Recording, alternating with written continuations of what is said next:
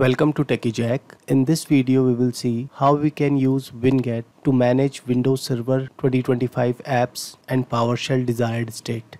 Microsoft included Winget by default on Windows Server 2025 that can be easily used to manage and install apps in your server environment. The Winget command line tool enables user to discover, install, upgrade, remove and configure application on Windows computer. So let's go to the server and see few useful Winget commands.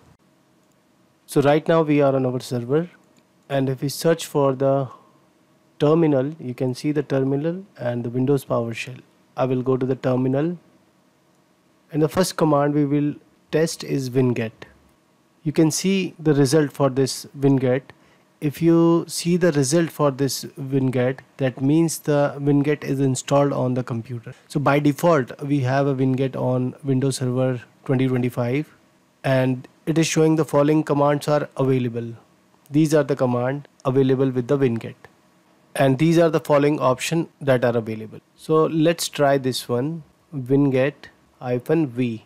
It says that it will display the version of the tool. You can see we have a version 1.7.10861, and we also have this one. See the upgrade one. So let's try the Winget upgrade. This time I will run upgrade, and let's see. You can see the Microsoft Edge. Right now it is on this version. We have a available version 124.0. this, and Windows Terminal also. We can upgrade it to 1.19, and source is Winget.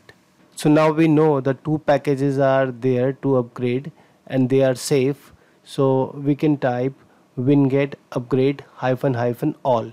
So you can see it is downloading the Microsoft Edge WebView 2 runtime and the version 124, and it's downloading the Edge. It has successfully verified the installer hash and now starting the package install. You can see the successfully installed. So the Edge WebView runtime has been successfully installed, and right now it is installing the Windows terminal. So you can see the successfully installed. Restart the application to complete the upgrade. This is the terminal. We have installed the terminal, so we can just restart it to get it applied properly. So let me quickly restart it. I will restart the terminal. We can also configure the Winget setting using the configuration file to customize the look and feel of the Winget application. If we type here Winget settings, it's asking select an app to open this JSON file. So we have to install Visual Studio Code here. So let's do that.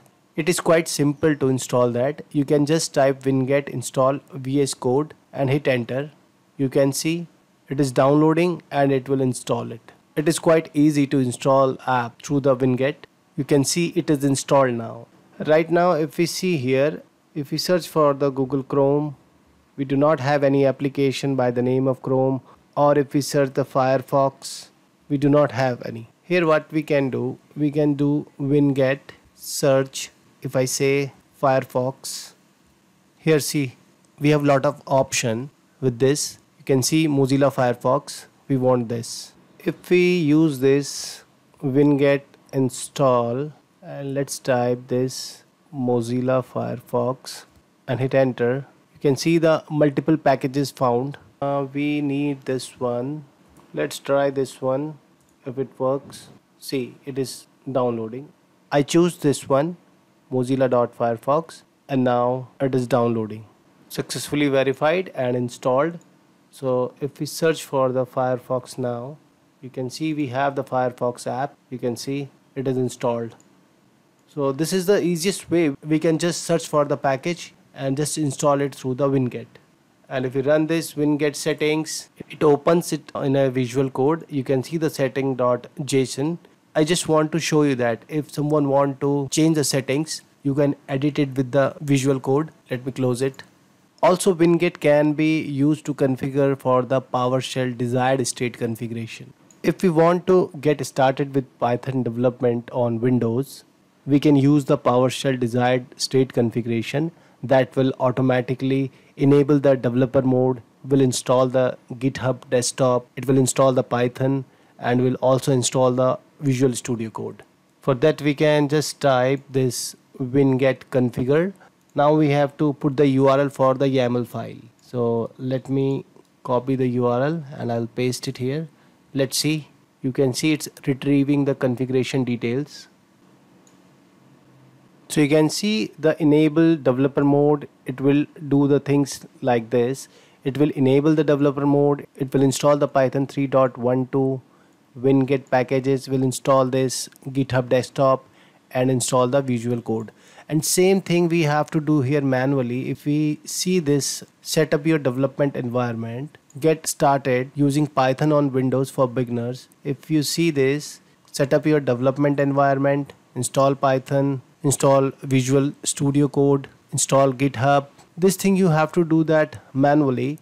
So here we just have to type yes and it will configure it automatically. So don't you think that Winget made it very easy to configure all this thing in a quick way? You see that all the task has been completed successfully, the configuration successfully applied. Let me also show you that if you want to remove any application, we have just installed the Mozilla Firefox. Let's uninstall it. Winget uninstall mozilla.firefox. Let's see if it works. See, you can see found Mozilla Firefox starting package uninstall. It is removed now. So this way you can use Winget to manage your app, install and remove the application on Windows Server 2025. I hope the video was useful. Next meet in a next video. Thanks for watching. If you enjoyed this video and want to see more, don't forget to subscribe and ring the bell icon to get notified whenever I post new content.